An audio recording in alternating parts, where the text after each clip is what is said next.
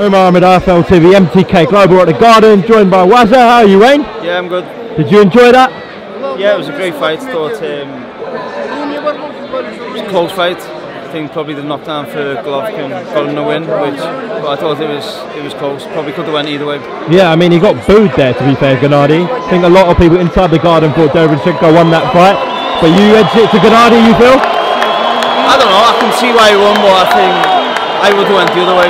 Okay, yeah. Being honest, but it was a close fight. It was a good fight, and I think obviously the judges made the decision, so you have to respect it. Regardless, though, it was an absolute cracker. I don't think we expected that, to be honest. As you said, especially after the knockdown, the cut that Derevyanchenko had, kind of thought Gennady would cruise it from there, but it was anything but that, really. Yeah, no, obviously going down the first and then getting a cut to come back the way he did was fantastic, and I think for everyone here, I think obviously as you said, they booed Golovkin, but I think it was a great fight, which, as you said, no one's expecting. But no, it was great to be here, great to witness it, and be part of it. You a big fan of G? Yeah, I think he's incredible. Obviously, he's getting a little bit older now, and I actually think he won the two fights against Canelo. I think he was on the wrong end of decisions there, so. And I think we got a bit fortunate tonight to get the win. Would you like to see that trilogy for Canelo beats Kovalev?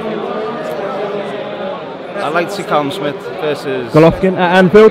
Golovkin or Canelo. I think it's a fight which I feel would be a great fight to watch, and if it can happen at Anfield, it'll be incredible.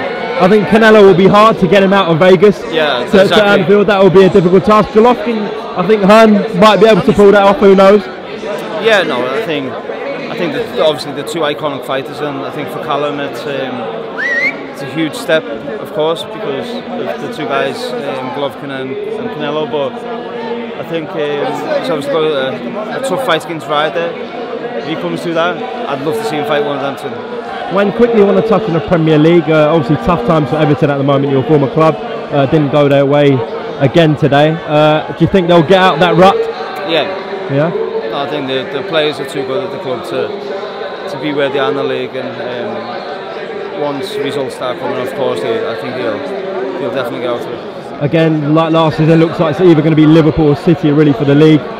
Two clubs you're probably not too fond of. Who are you picking for this season? I'm picking, sorry? Who are you picking to win the league this season? You had to go for it? I don't know. I think, in my opinion, Liverpool look the strongest. I think City are a fantastic team. I think Liverpool have improved on last year, where City have stayed at that level of great consistency. So I think Liverpool. Just lastly, how's life in America? Yeah, it's good. Obviously, coming to the end of my time here.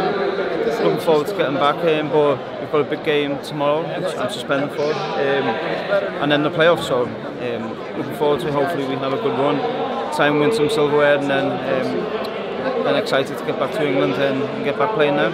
All right, Wayne, thank you for your time on IFL. Enjoy the rest of your night.